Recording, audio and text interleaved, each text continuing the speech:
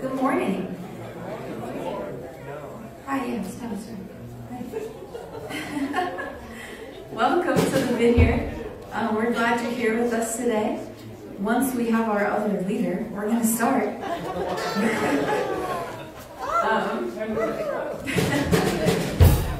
But we're going to start with some worship through our music, and then Brent's going to come up and share worship through the Word. So I'm going to pray over us, and we're going to get started. God, we thank you so much for the continued opportunity to be able to come together and to praise and worship in your name. Thank you for community, and thank you for all of the hearts that are here this morning. So I pray a blessing over our service in your name. Amen. Amen.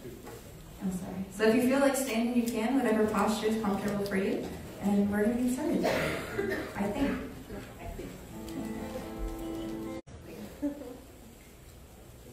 Oh, come, Holy Spirit.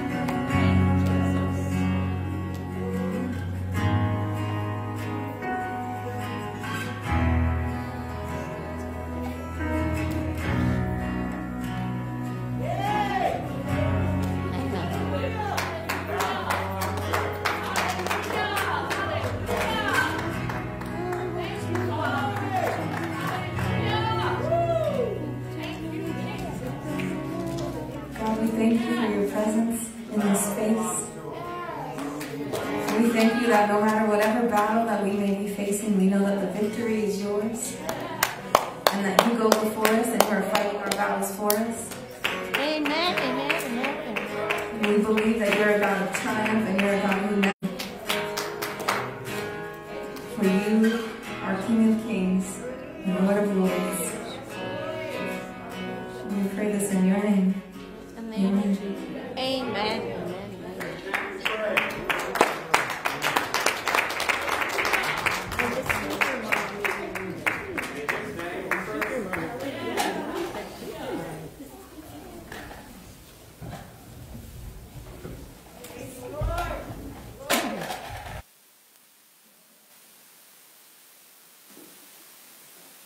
Tracy's up there throwing toys. Good morning and welcome to the Vineyard Community Church. We're so glad that you could join us. There you go. Here at the Vineyard and all of you at home. Our service today is streaming live on Facebook.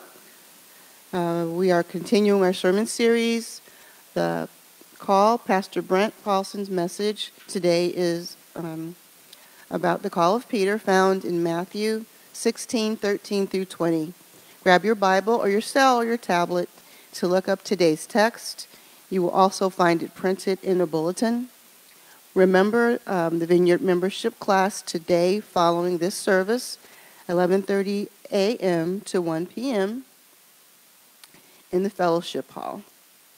For those who are reading a chapter a day, the Gospels for Easter, tomorrow we begin reading the Gospel of John. If you haven't been taking part or aren't there yet, consider reading John. Read one chapter a day, and we'll finish on Easter Sunday.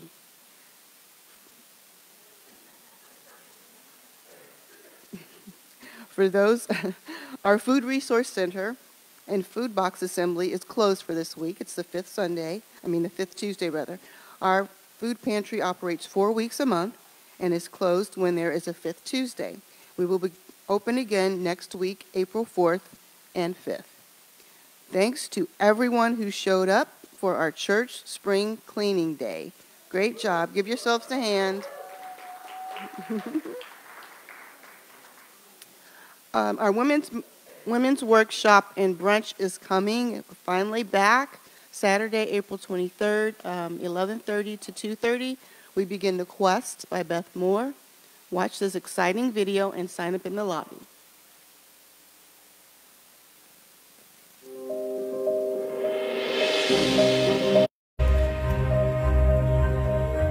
Oh, if these trees could talk, the questions they'd tell you they've heard me ask of God out here in these woods.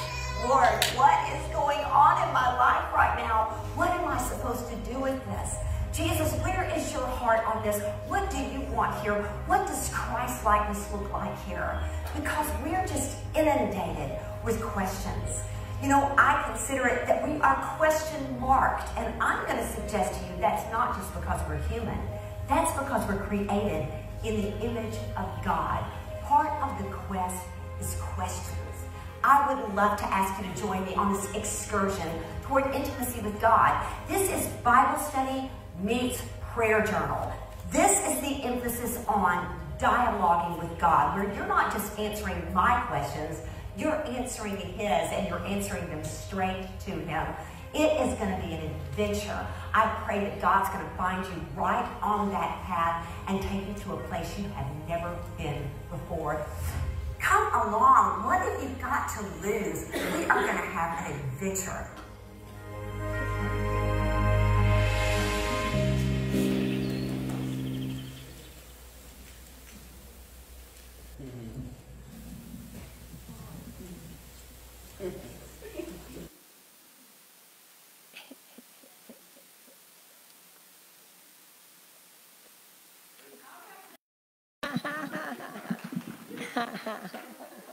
What do you think? Looks pretty exciting, doesn't it? So we are on a quest, and all of us women are going. And we would like all of you women out there and all of you women listening at home to join us on a quest. And a quest for what? It's a quest that God wants. Nope. It's something he wants from each of us. He wants to be closer to each of us. And it's a quest to go deeper with God. Starts at 11:30, and we are done about 2:30. And then once a month until September, we will be brunching together, and we'll watch a video with Beth Moore, who is wonderful, and we will talk together. But the rest of our quest will be the little workbook assignments that you do at home, just you and God. If you have never been to one of our women's brunches, you need to come. It's wonderful. We just all love each other, and don't be afraid. Oh my gosh, I don't want to talk in front of people. You talk as little or as much as you want, as the Spirit guides you. So don't feel like you have to talk. I don't like to talk in front of people. So don't worry about that. Please join us. As you can see, quite a few of us are rather excited about this already.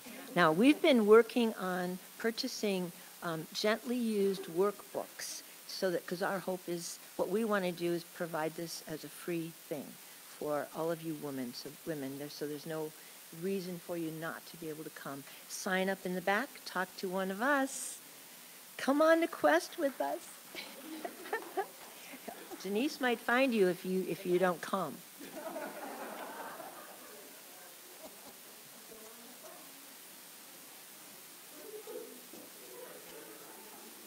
Thank you, intrepid explorers. Don't forget today's offering. We have a small table set up in the back of the sanctuary for your offering, or donate on our church website. And I promised I would do this before service. Arlene Ring called my grandmother, former bishop, in case you don't know that, and asked to hold Alan Jr. up in prayer. He has been experiencing neurological issues for some time now, and today they're going to do an MRI at noon. So, Brent, would you come up and lead us in prayer for that before you start the sermon?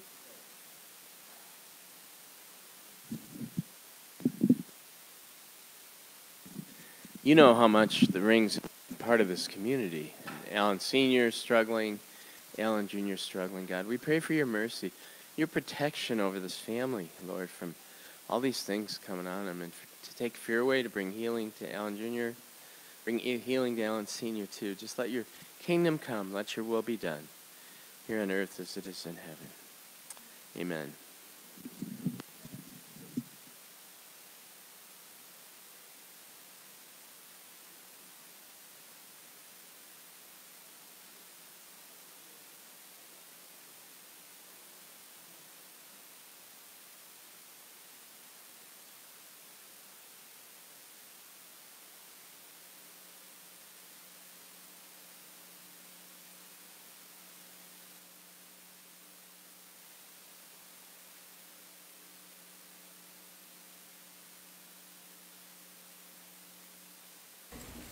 To be regular in their offerings to God. Teresa and I, real early on in our Christian life, somebody told us that we should be tithing, and I was like, what's tithing? And then they told us, and we're like, what?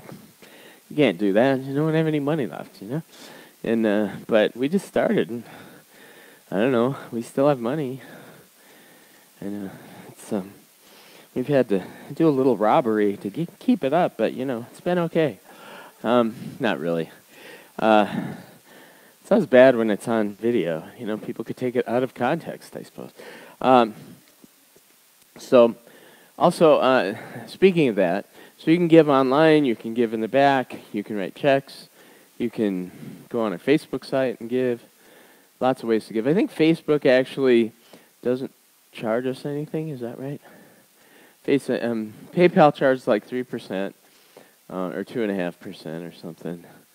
And we've looked into some other options, but they're all kind of expensive. There's like the text to give thing. We've looked into some of those. Those are pretty spendy. They take a pretty high percent. So anyway, we're trying to be good stewards. Along with that, if you're like me, I kind of flick through different news channels on and stuff, just to see what's happening, to see if they started shooting nuclear bombs here. So I have a few minutes to get in the basement, on the news. But more than that, just to see if there's anything I can be praying for and doing about what's going on in Ukraine and other places in the world, but especially in the Ukraine.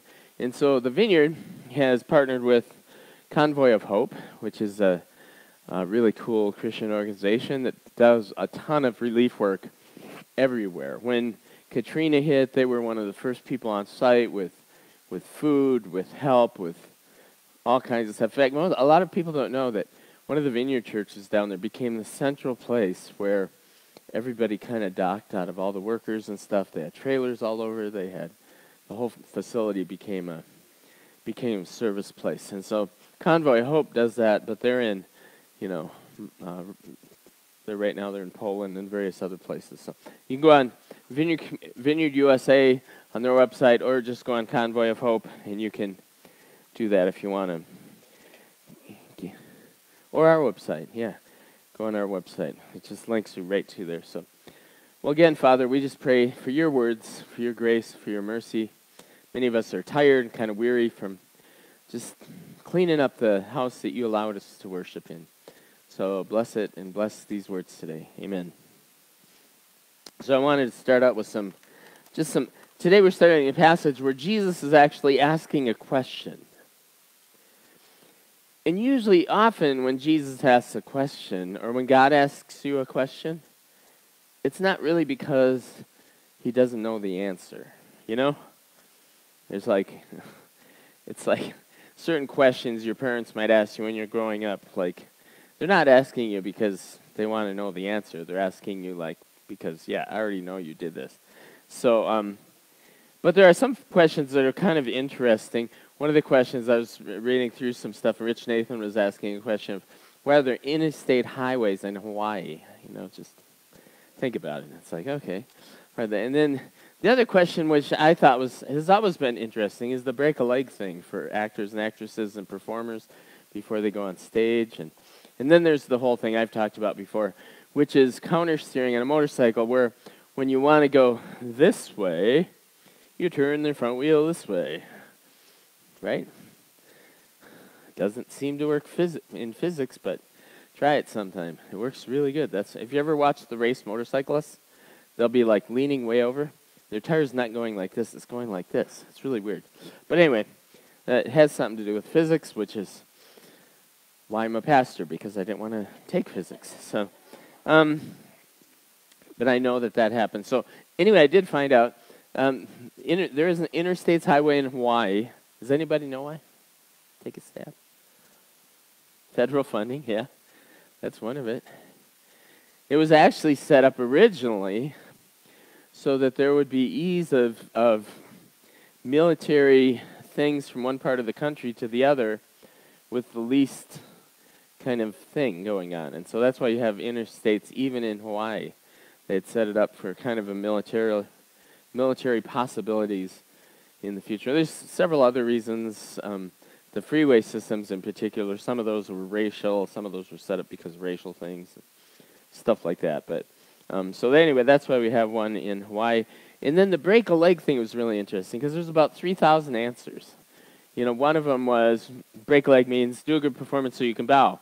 But the one that kept coming back over and over again is the one that every sports fan kind of knows. And that's if somebody's going to shoot a free throw and they've shot 15 in a row, what do you not want to do?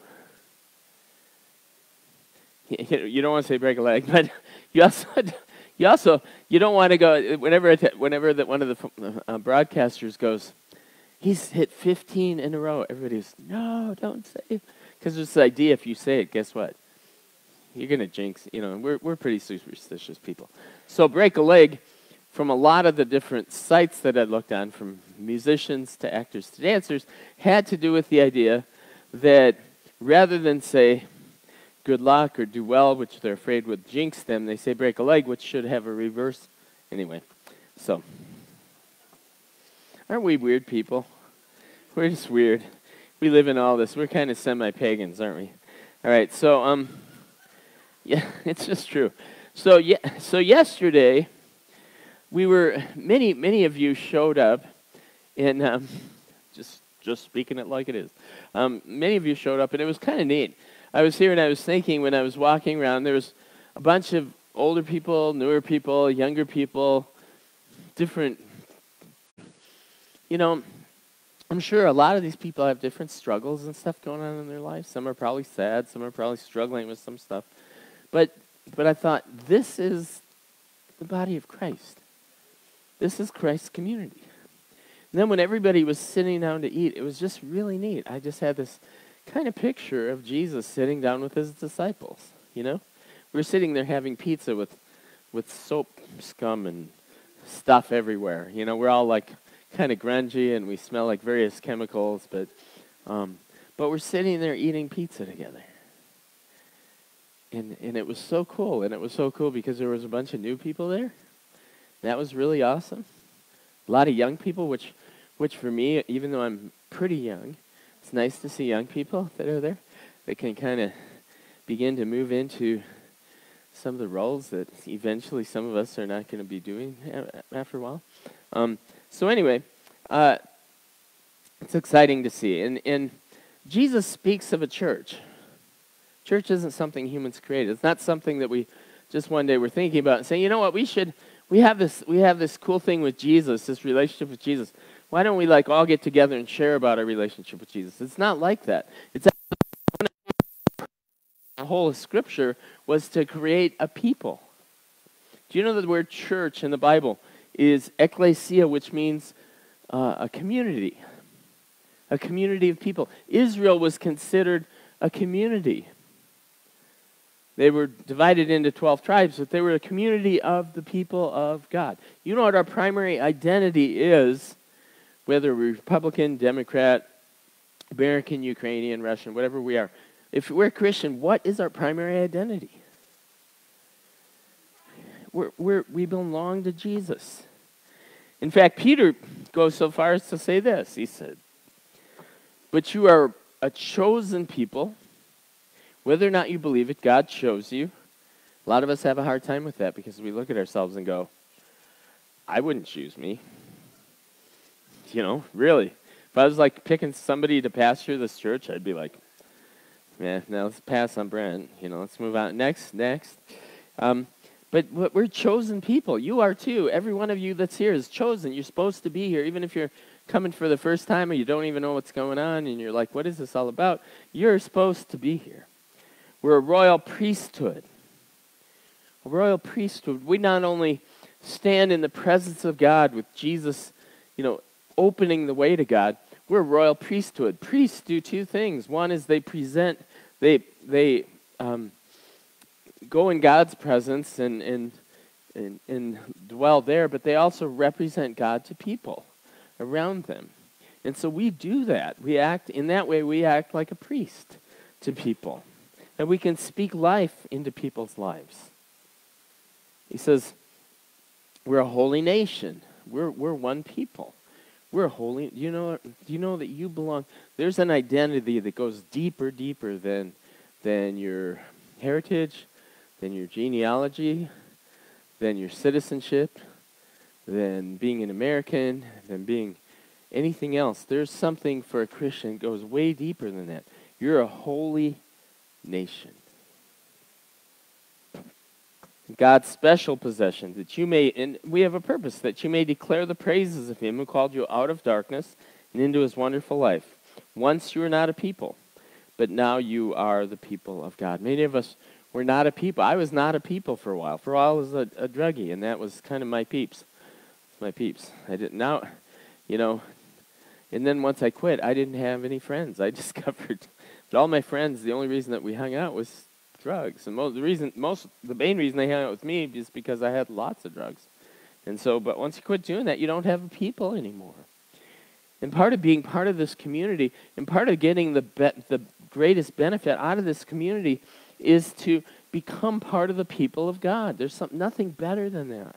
That's why we do small groups. That's why we do studies like the women are doing, like going hiking to kill them. Where are you hiking to? I forgot. Okay. So whenever they go hiking, men, we'll just do a man cave thing. So once you had not received mercy, but now you have received mercy. And so there's this amazing picture of this. And today we're going to look at the very beginnings, not only of the church, but we're going to answer 3 significant questions. The first one is, who is Jesus? Who do you say I am? Because Jesus asked Peter that. He asked the disciples that. Who do you say I am? Second, we're going to ask, what is the church? What's that got to do with anything? And then third, we're going to talk about the authority of the church. What has God given us? How do we exist? And so let's read the scripture for this morning. When Jesus came to the region of Caesarea Philippi, he asked his disciples, who do people say that I am? Now this is just after he had been questioned by the Pharisees. They wanted him to do a sign. They had already predetermined that he was demonized, or he was working on behalf of Satan, and he was the enemy. You know how funny we are? We predetermine things about people because of culture. And God shows up, and guess what? You're not God. Let me tell you what God should be like. It's basically what the Pharisees were doing. But he asked, who do people say that I am? They replied, some said John the Baptist, others say Elijah, still others Jeremiah or one of the prophets. And then this is the most significant question you can probably ever answer in your whole life. In fact, it is. There's no other more important question. But what about you? Who do you say I am? Simon Peter answered, you are the Messiah, the Son of the living God. Jesus replied, blessed are you, Simon, son of Jonah, for this was not revealed to you by flesh and blood, but by my Father in heaven. And I tell you that you are Peter, and on this rock I will build my church, and the gates of Hades will not overcome it. And I will give you the keys to the kingdom, and whatever you bind on earth will be bound in heaven. Whatever you loose on earth will be loosed in heaven. Then he ordered his disciples not to tell anyone that he was the Messiah. So Lord, bless our words today. So there's this question, who are you? Who do you say I am? And that's the first question I'm going to look at in this. In Peter's reply, he said, you are the Messiah, the Son of the living God. And Jesus goes on and said, you know what, Peter, flesh and rock did not reveal this to you. And on this rock, Peter's name was a kind of a play on words for Petros, rock. On this rock I will build my church, and the gates of hell will not prevail against it. So the first question Jesus asked, and people had all kinds of different answers, and people have a ton of answers in our culture. If you were to go like down to a lot of streets in a lot of places, universities or whatever, say who is Jesus? People go, oh, he's a great religious teacher like Buddha or like, Hare Krishna and whoever. He's just a great religious teacher. Or they might say he was just a really nice guy. Or they might say he was a myth that people created to kind of make themselves feel better. And so there's a lot of different answers. But there's one answer that's right in this whole process. Because in some ways, Jesus wasn't any of those things. He wasn't John the Baptist that had come back. That's what one of the kings was afraid of, because he had John the Baptist beheaded. There's nothing worse than beheading somebody and then have them come back and visit you. That's just creepy. So it's like, that's like, what's his name? Jordan Peele. Not Jordan Peele movie? Is he the one that does the movie? So some people thought that, like, well, maybe he's kind of resurrected John the Baptist. And it's like, well, probably not, because John baptized Jesus. They were both there at the same time. It's kind of gets into a whole another area. But the other one was Jeremiah. So evidently Jesus wasn't seen as kind of this tame, gentle person. Jeremiah was pretty fiery. So was Elijah. So maybe it's Elijah. He was pretty fiery, full of spectacular miracles and stuff. But then Jesus says, well, who do you say I am? Because that's really what matters. And what Jesus has been doing this whole process is shaping them and shaping us to understand better who he is. And it comes down to this one thing, and Peter gets it. He's starting to put two and together. Peter's journey with Jesus started way back in Luke 5 when Peter's out fishing all night, not catching anything. Jesus comes along, says, go throw your nets out of the other side of the boat. Peter's like, you're a fisherman, or you're a carpenter, or maybe some carpenter / pastor, whatever you are. You don't know anything about fishing, but because you said so, we'll go do it. And they go do it, and they pull in this great haul. And suddenly Peter begins to progressively understand more about who Jesus is. And when he comes in, he starts out by saying, calling him master, kind of being nice to him. But then he moves from that, once the fish start coming in, he says, depart from me, Lord, from a sinful man. Isn't that funny? Everybody God calls, everybody who has these first encounters, the first thing they think disqualifies them is what? That we're a sinner. That we're bad. If somebody knew the struggles I have inside, they would never let me do this, kind of thing. That's what Peter's saying. And he was right.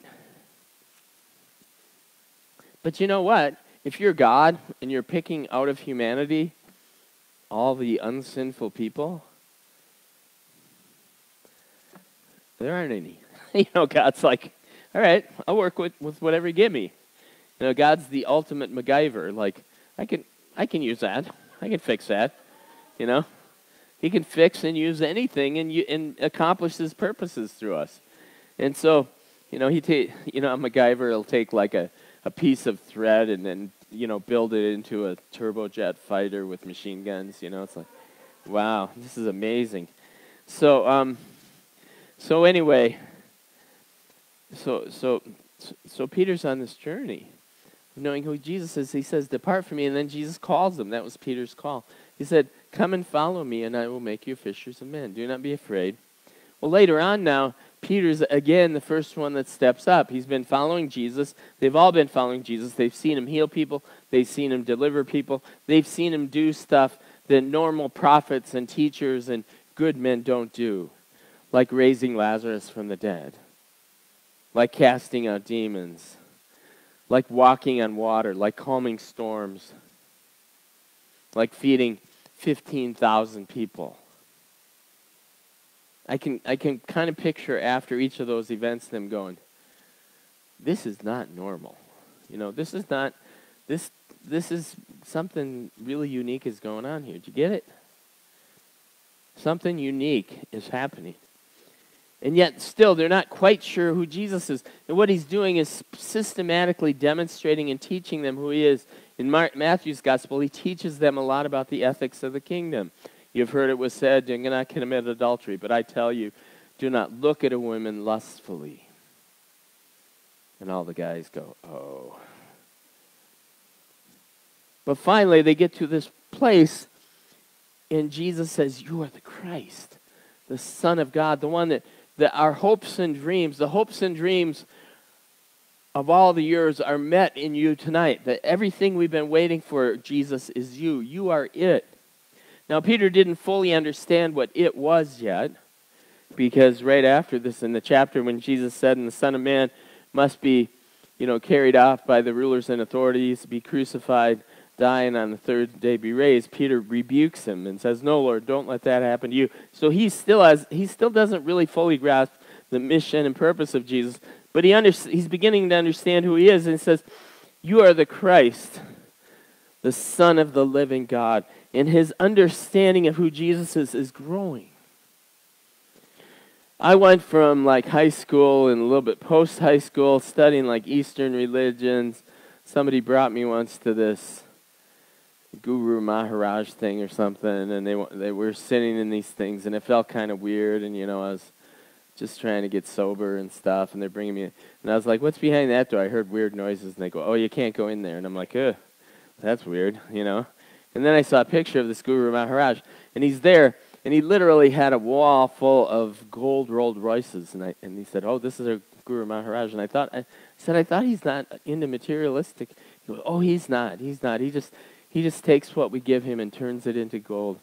I'm like, okay, I think that's the very definition of materialistic, but so I wasn't really interested in that. And then, I thought Jesus was just another good guy, another good teacher. But then process. God begins working and teaching and having me read, and people were giving me these things. Somebody gave me a book by C.S. Lewis called The Four Loves, because my big argument among Christians were they were kind of stupid and naive, which we are sometimes, aren't we? Come on, let's admit it. Yeah, we are sometimes.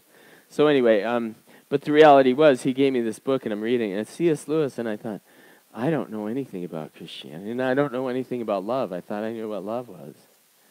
And it rocked me. And then somewhere along that journey, and I've shared it many a times driving out west, along that journey I went from not believing, to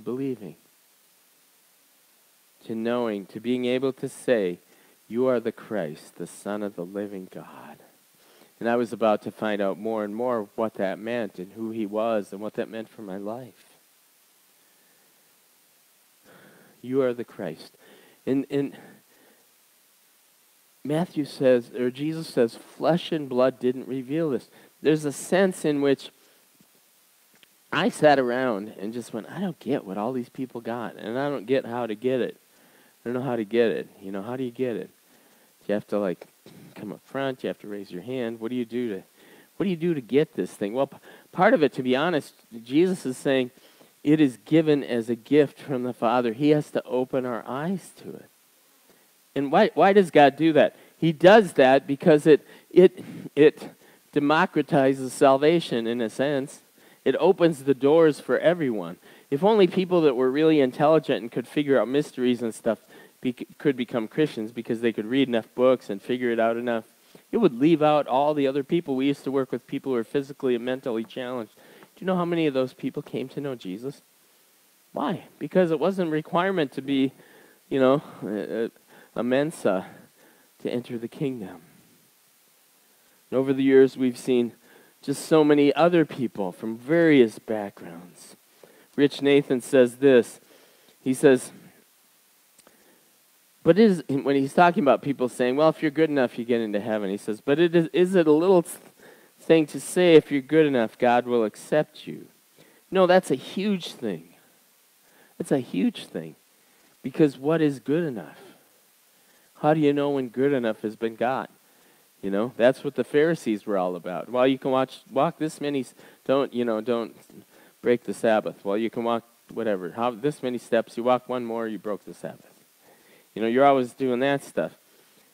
But he says, the funnel that leads to God is bigger than that because the gospel message is not just for good people. See, every system in the world says good people get in, the bad people are kept out. But in the gospel it says, I'm welcoming everyone who will go through Jesus. Everyone, people who are successful, people who are failures, people who are loved by their parents, and people who are abused by their parents. Everyone who were valedictorians and people who were dropouts. The gospel says everyone and anyone can come to God through Jesus. Millionaires and folks that are bankrupt. People who live in $1 million homes and people who live in a tent. Accountants and addicts, doctors and divorced people, kids and 80-year-olds. Everyone and anyone can come to God through Jesus. Christianity is the only truly universal faith. It's not tied to any ethnic group. It's not tied to any nationality, culture, language, skin color, your height, your weight. People from every culture, every language, every religious background, able-bodied, disabled, can come to God through Jesus. Democrat, Republican, liberal, conservative. Jesus bids you come.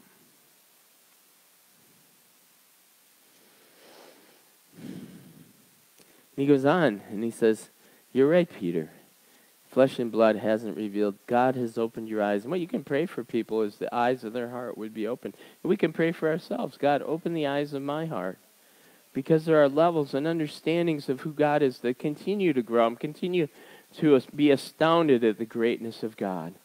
After so many years, I read Scripture and I go, oh, or I'll just see creation and I'll think, that is so cool. Who would have thought of that? I mean, even our best, animators and Marvel Comics guys can't think of some of the things God thought of. I mean, they're just and just saying. Anyway, who do people say that I am? And then he goes on and he says, and the gates of hell will not prevail against it. The gates of hell will not prevail against it.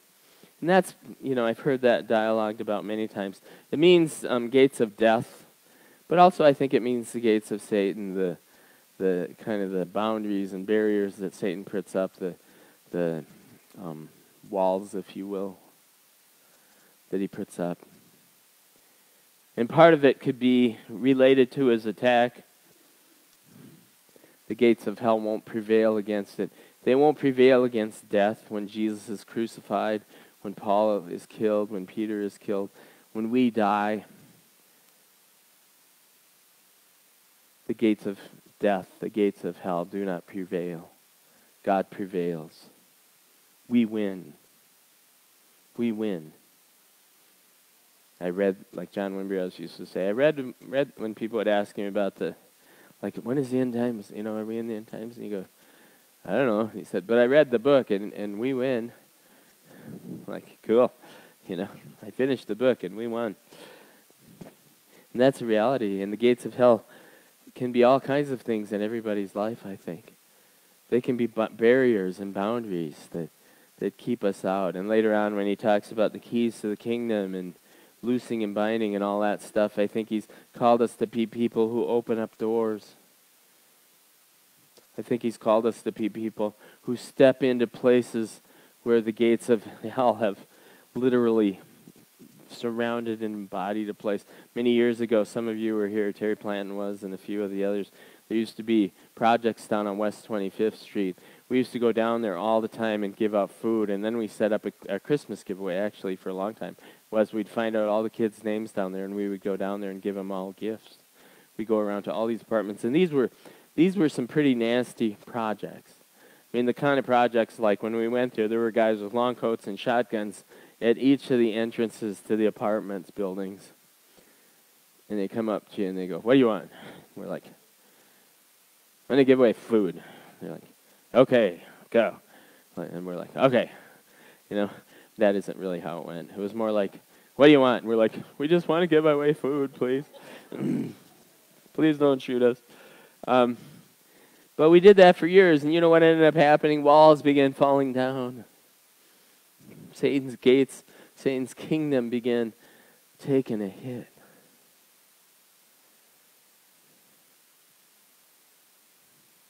In the 60s and 70s and 80s and even into the 90s, there was, I can't remember his last name, or his full name, but it was a Polish man named Wojciechowski, or I think that was Pope John Paul II. Have you heard of him? He was the first Polish pope. And he almost single-handedly, along with there were other things going on, obviously, but he was one of the main forces in bringing down the Iron Curtain, the Berlin Wall. Some of you didn't grow up with that going on. I grew up knowing that if you were on the east side of that wall, you couldn't do or say anything. You lived in fear of the whatever they were called back then, the Russian police and the East German police. You lived in fear of that. You lived in kind of this stuff all the time under immense oppression.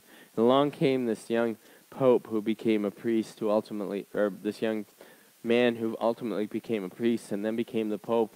And in that process, began just preaching and teaching Jesus to communities and more communities and more communities and more communities.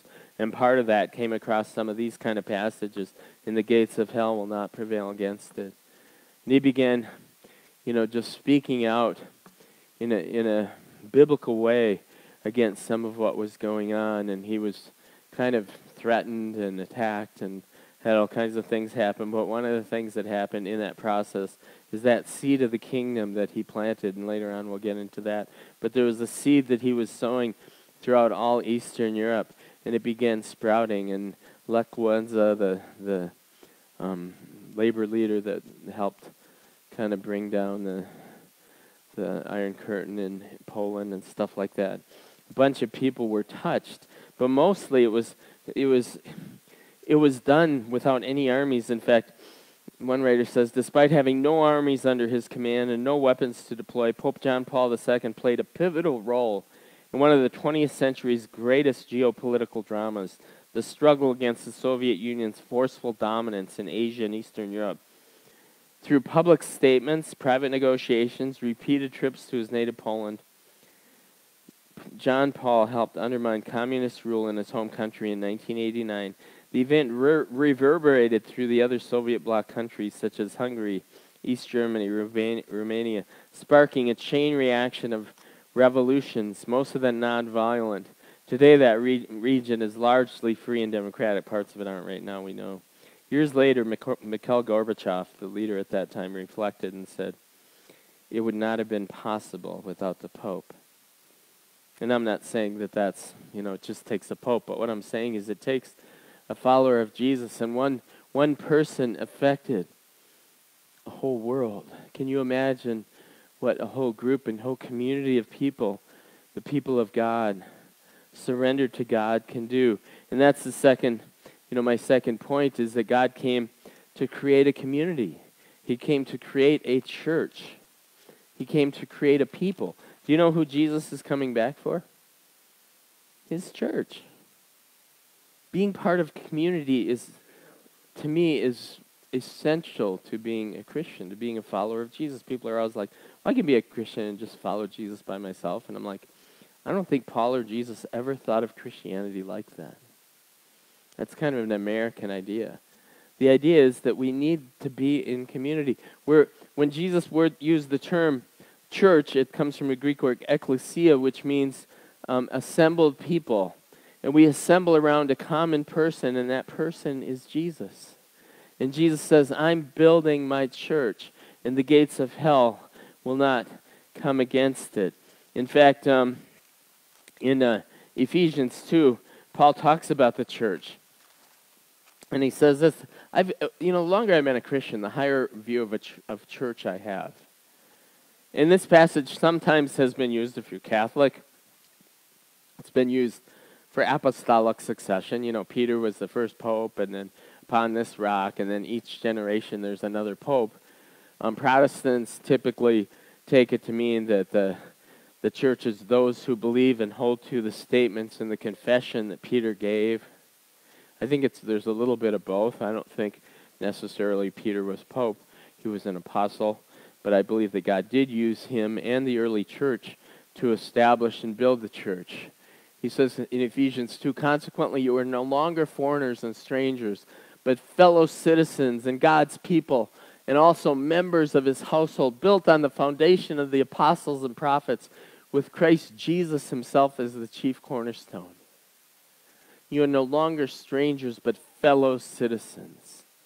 Those who are new, those who are old, you are fellow citizens. We live in a very divided culture. Here's something that can unite. With Jesus himself as the chief cornerstone, in him the whole building is joined together, rises up to become a holy temple in the Lord, and in him you two are being built together to become a dwelling in which God lives by his Spirit. We are to be a community, an ecclesia, an assembly of God's people where he chooses to bring his Shekinah glory down, just like he did in the tent in the wilderness, where he came upon this mobile tabernacle and the presence of God would fall on it. And the presence of God falls upon his people today as we come together and as his body comes together and as we express the gifts and the abilities and the words and the thoughts that we all have. You're here for a reason. You're here for a purpose. Church is the place now where God has chosen for heaven and earth to kiss. Throughout history, there have been places where heaven and earth used to coexist like this. And when the fall came, there was a rift, and heaven and earth were separated. And when Jesus came, he began to heal that rift. And when he shed his blood and forgave our sins, we were suddenly able to be brought back into the kingdom. And the kingdom began this process of moving more and more into this world and transforming more and more lives, including mine, including yours. This transformation process is done in and through the kingdom of God working through the church. The church is not the kingdom. We're not the kingdom of God. That gets dangerous real quick. But we are a vessel through whom God allows his kingdom to be worked. I get so excited when I hear stories about everything you guys have been doing. That is so cool to me. You don't know. I get to hear it more. You don't know how many people have been doing how many things every day. From going out and greeting people out on cold days when the food's being handed out. God bless you as people drive by. We had so many people this week go, thank you so much for doing that. I said, it ain't no big thing. It's how we roll around here. That's what I said.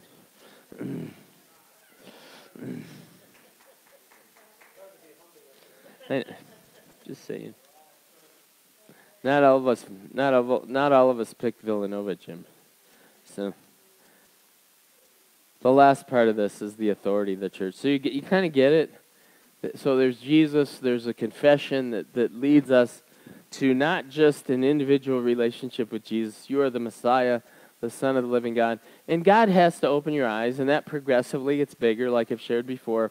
For me, it started out with just saying yes to Jesus and not believing one day and, in the car, and the next day believing because something happened where the lights were turned on. I love in 2 Corinthians 4 where Paul says, for God of Christ, we could see who Jesus was. And for me, and he uses the picture of like creation itself when God said, let there be light, and suddenly there was light.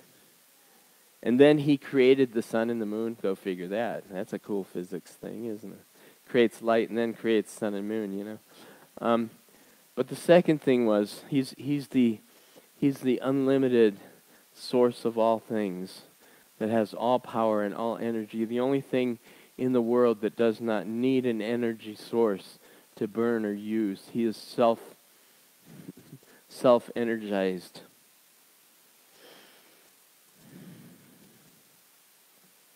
And he talks about the authority of the church. Jesus replied, "Blessed are you, Simon of Jonah, for this is not what God revealed to you by flesh and blood, but by my Father in heaven. And I tell you that you are Peter, and on this rock I'll build my church, and the gates of hell will not overcome it. I will give you the keys to the kingdom. Whatever you bind on earth will be bound in heaven, and whatever you loose on earth will be loosed in heaven." Then he ordered his disciples not to tell anyone that he was the Messiah. So God turns the light on, just like the light of creation. He said, let there be light. In my life one day, he said, let there be light. Suddenly I saw, like Hank Williams said, I saw the light, I saw the light. Some of you don't know who that is. Look up Hank Williams, cool singer. I saw the light. I began to understand more about who Jesus is. I began to understand my role in being part of this body, this thing he calls the body, and the only way I will fully grow and become complete in who I am is being part of one of these communities that God has set out there. And third of all, that he's given us immense authority in this process. People have debated for years about what this means, keys to the kingdom. Does that mean that you get to keep people out? For some churches, it means that, we decide who's in and out of the kingdom, Like if today we decide Pat can't be in the kingdom. Sorry, Pat, you're out, We just decided. Why? Have you really? That is so sad. That's really sad. No, it's not true here. If you give me certain amounts of money, it's not true. But the reality is that that's not really, I don't think, Jesus' main point. I think his point was that we have keys that open doors to things that we cannot even imagine. There was a key that opened the door of the heart of my family. When I came to know Jesus, I went and started sharing what I had experienced with my sisters, and they both said yes. I gave the worst ever evangelistic talk to my little sister. All I remember was I was a new Christian, and she was asking about what had happened because she knew I used to sell drugs, and now I wasn't, and all this stuff. And she said, what happened? And I'm going, well, it's sort of like, and this is honestly all I remember about it, is like, it was sort of like ice, and then the ice melted or something, and she's like, oh, and then afterwards she goes, you know, I was kind of taught, like, well, then you asked if they want to receive Jesus. So I said, oh, do you want to receive Jesus? She goes, yeah. So I prayed with her and stuff. She actually really became a Christian. God opened her eyes through that, which just tells me how great God is. It's like, oh my gosh, like an illustration about ice. Like about halfway through the illustration, I'm thinking, what am I talking about? I have no idea what I'm talking about. But there's keys. And the binding and loosing. Jesus uses it in the context of forgiveness a lot. That we have the power to go out and bring the message of forgiveness to a world around us. We have the power to go out and spread this message of the gospel of the kingdom. We are a vehicle through whom the kingdom of God chooses to manifest itself as we pray for the sick, as we proclaim forgiveness, as we live out forgiveness in people's lives. We've been given, as he said, the gates of hell, the gates of death will not overcome. One of my seminary professors said, gates don't attack. I was like, oh, what do you mean? He said, think about it, gates don't attack. I'm like, yeah? And he's like, God's kingdom does. Not physically or violently, but God's kingdom breaks into abusive relationships and begins tearing down walls. God's kingdom comes and opens up. The keys to the kingdom come and open up hearts that have been shut for years.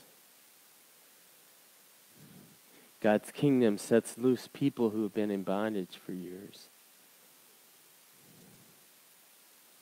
And God's kingdom primarily is brought about through you. Online, in the church. You are a holy nation, a royal priesthood, a people chosen by God.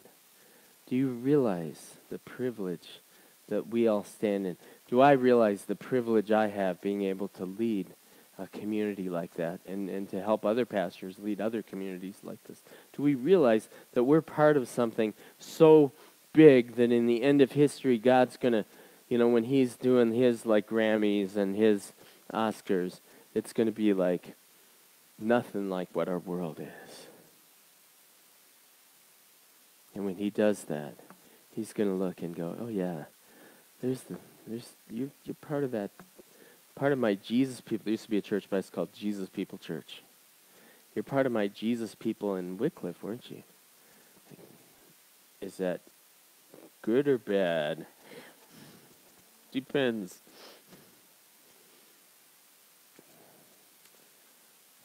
Let's pray.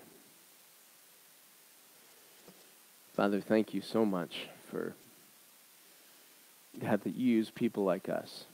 Lord, today as I'm kind of out of it from not sleeping and medications and sinus and all this stuff, Lord, you're so kind.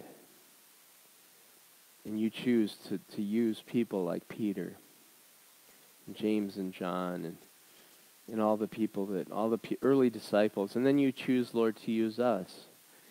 And you choose to do that by opening our eyes to who you are. I pray if there's anybody here today who hasn't had that chance to have their eyes open, that they would take a step of faith and go, okay, God, if you're real, show me.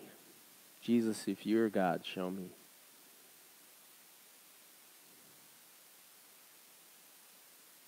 And come and just renew our vision of who we are as your community and help us to continue to work together, to love each other, to serve together for your purposes, for your glory, for your coming kingdom. Help us to break down walls, to storm the gates of whatever people are stuck in, to use the keys to free people, and to be a force of of the movement of the kingdom outward into our world. Amen.